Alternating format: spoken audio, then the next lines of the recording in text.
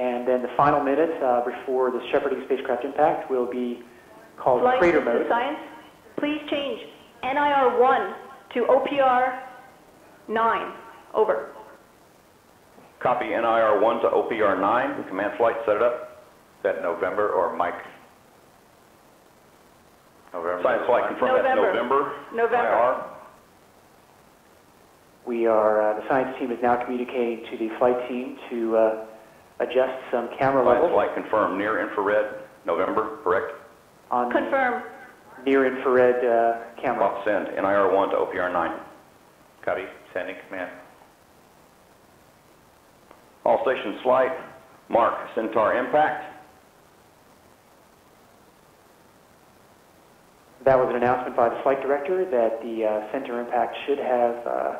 Flight payload confirm receipt of command, over. Flight payload curtain start, over. Copy that, payload.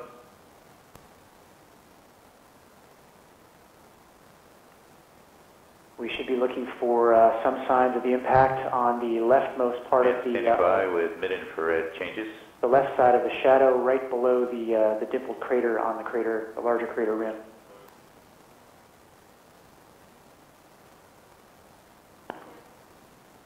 Flight, this is science. Make the rate changes. MIR 1, 1 hertz. MIR 2, 0.1 hertz. Over.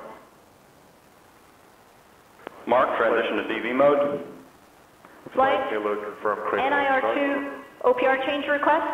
NIR 2 to OPR 10. Over. Is that November? Copy NIR 2 to OPR Yes, confirm. 10. November. Ready? Command flight, send November IR 2 to OPR 10. Command sent.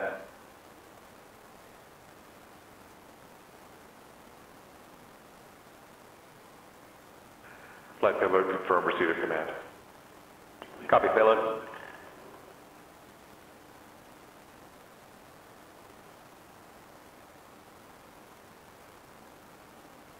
Stand by for shepherding spacecraft impact. The very last seconds of the shepherding spacecraft trajectory as it approaches the lunar surface. We are seeing very small craters within the crater.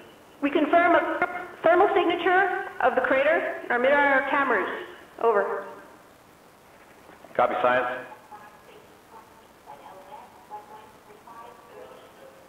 We just All stations received... flight, shepherding spacecraft impact. Stations report LOS.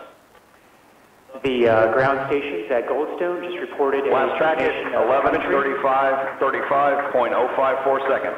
The shepherding spacecraft has hit the surface of the moon, and this marks the end of the Lcross flight mission.